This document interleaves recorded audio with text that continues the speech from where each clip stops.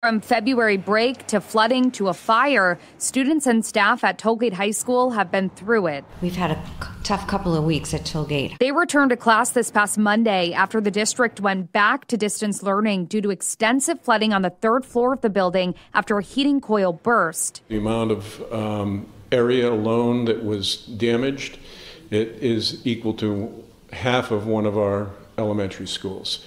It's over 20,000 square feet. At a recent school committee meeting, school leaders confirmed 15 classrooms, a hallway, and office space were damaged. The extremely hot water damaged the floor tiles as well as the ceiling.